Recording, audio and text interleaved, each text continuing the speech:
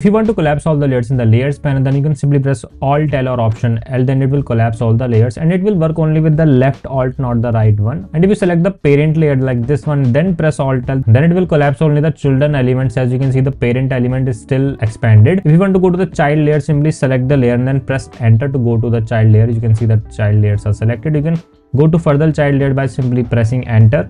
And if you want to go into the parents layer, then you can press the backward slash, then it will go to the parent layer. You can see that thing in layers panel. And if you press it once more, it will go to the other parent layer. Then again you can press it as many times you want. If you want to type these three dots, instead of typing these three times like dot dot dot, what you can do is simply press Alt and press semicolon. That way it will type three dots.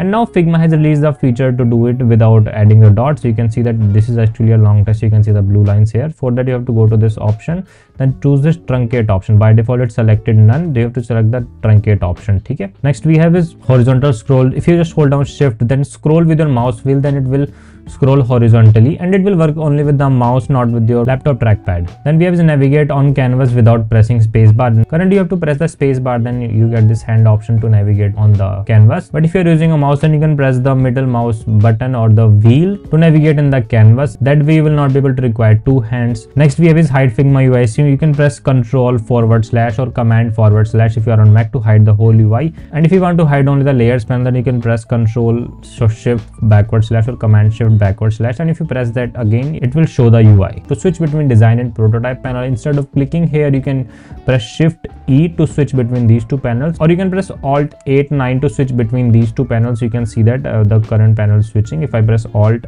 8-9 or Option 8-9 if you are on Mac. If you want to crop an image, simply double click it, then it will take you to the properties of the image. But there is a shorter way to do it. Simply select the image, hold on Control or Command, and then you can crop the image easily. If you hold on Control, Alt or Command Option key, then you will be able to crop it proportionally. And if you hold down Shift also, then you will be able to crop it in a uniform way. To search any component, press Shift I, then you can search for any component, and this will work only if you have inserted any component library or there are local components available in your file. Then you can simply drag it here and use the component. Then we have is go to next frame or selection. You can press N to go to next frame and Shift N to go to the previous frame. Okay. If you want to insert any country currency, then by default we have the dollar symbol. Simply press Shift 4 to insert the dollar symbol. But if you press Alt or Option key and press 4, then you will be able to insert the rupees symbol. But you can change this to any country. Just Google how to change the secondary layout of the keyboard in your system. You might be using a Mac or a Windows or any other system. Just add the secondary keyboard layout.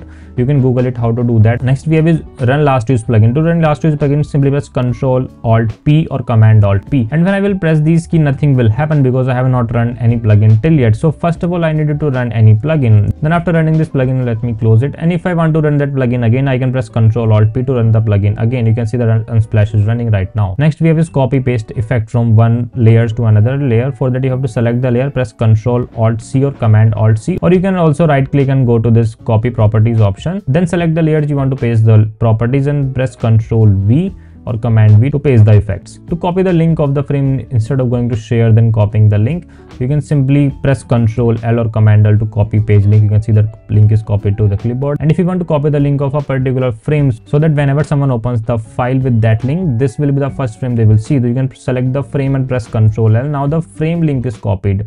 Next is if you want to move up and down in the pages, then you can, instead of manually going to that, you can use the shortcut of function key and up and down arrow key. And this will not work in all systems. Like it's not working in mine because I have set it to custom key. I am changing the brightness with that. But if you are on Windows, you can use the page up and down key to change it. And if you are on Mac, this will most probably work on your laptop. I'm using an external keyboard, that's why it's not working. And if it's still not work, just Google how to move up and down in pages and try out different things. It will work out. Next is if you want to insert this bullet, and this is not a period key, like this is the period key and this is the bullet. We use this bullet in our designs many times. So for that, what you have to do is simply start typing and press Alt 8 or the star key we have, then it will insert a bullet.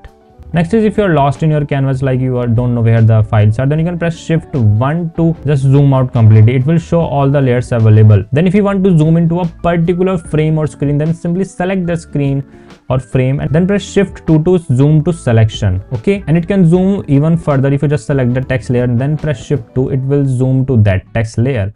Next is if you want to search any component, you can either press Shift I or Alt 2 to go to the assets panel and search any component. And if you want to switch between these two layers, you can press Alt 1 or 2 to switch between these two panels. And if you're on Mac, you obviously need to press Option 1 2 to switch between these two panels. You can swap the component without selecting the component. Like currently you must be selecting the component and going here, then choosing the component. Like you can swap the component from here, but there is a faster way to do it. Simply press Shift 1, then choose any component, search any component you want, and then simply drag it here and hold down Alt or Option key. Then you will be able to swap it. But as you can see, it's not working. That's because the layer is not selected, but we don't want to select the layer. So we will again press Shift 1, drag the layer, hold on Alt and Control or Option and Control. Then you can see the layer is selected automatically. You can identify that by purple line. Just simply drop it here. And this will also copy the properties of previous component that was present there.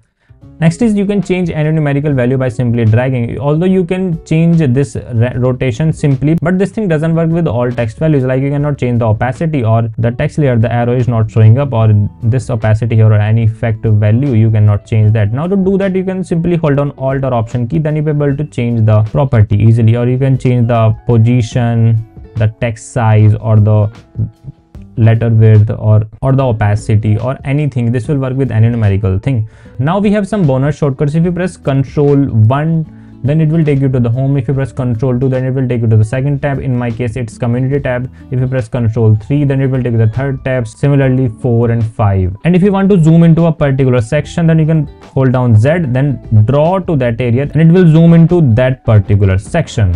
If you want to share a file with a developer friend, instead of sharing the normal link, simply first go to the developers option, then go to the share option, then it will copy the link in the developers mode. So whenever someone opens the file, it will by default open in dev mode. You can simply click here to copy the dev link. That will be very helpful for developers because sometimes they forgot to turn on the develop mode. I have seen that thing in real life.